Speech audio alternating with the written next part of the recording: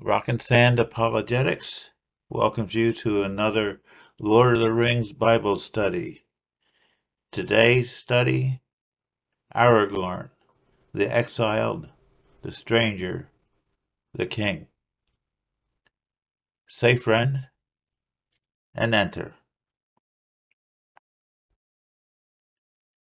Aragorn threw back his cloak.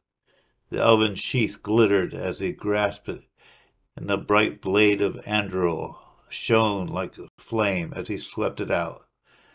Elendil, he cried, I am Aragorn, son of Arathorn, and am called Elisar, the Elfstone, Dunedain, the heir of Isildur, Elendil's son of Gondor.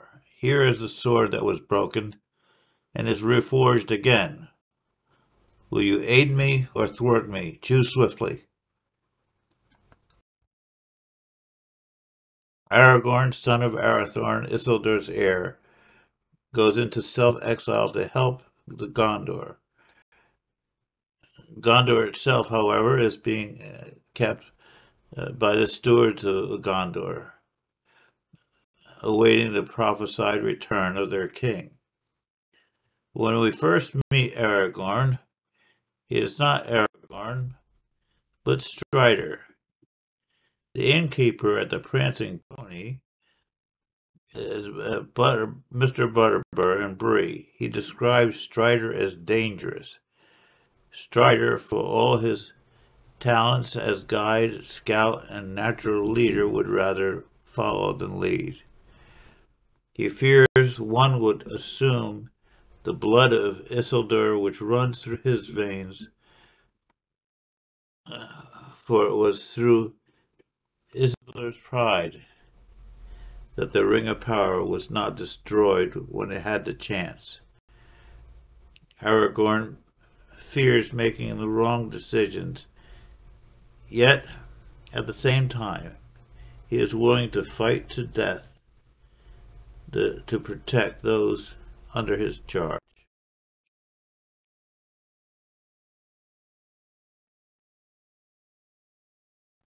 When the sword that was broken, Narsil, is remade, Aragorn receives the quest of the ring, one that is to lead him to his own destiny, the true king of Gondor.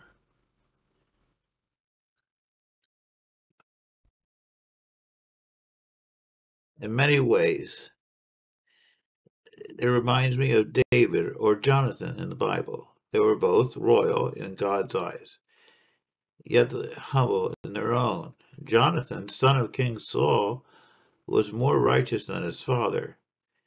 Yet, because of his father's sins, the throne was given over to David.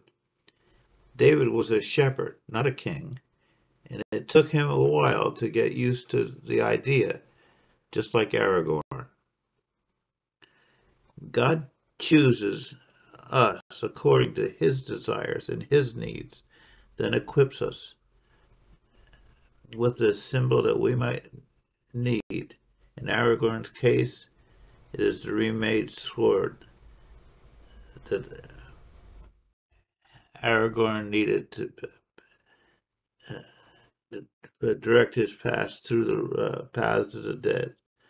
Clearly a type of death and a resurrection. The sword, of course, to the Christian, is the Word of God. It is not our weapon against the enemy, but the symbol of our right to claim in Christ as heirs in him and in his kingship. Once Aragorn passes through the paths of the dead, he arrives at Gondor at a time in which they are in great need. So shall the return of our Lord and King also be. The world shall be in such turmoil that we won't be able to believe the valiant among us can take another onslaught. Then, just as we've decided that our only course is to die gloriously upon the battlefields of faith, our Lord shall descend. He has already passed through the paths of the dead, and there he has set the captives free. Jesus came in humility, yet not denying his true divinity.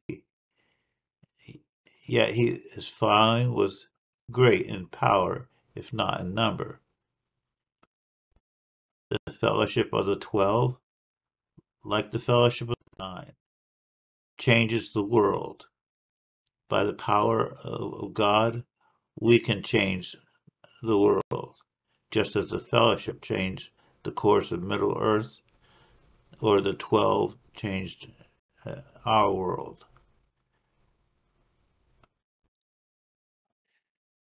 Then the Lord will appear over them, and his arrow will go out like lightning. The Lord God will sound his trumpet, and will march forth like the sound of wind of a southern Teman.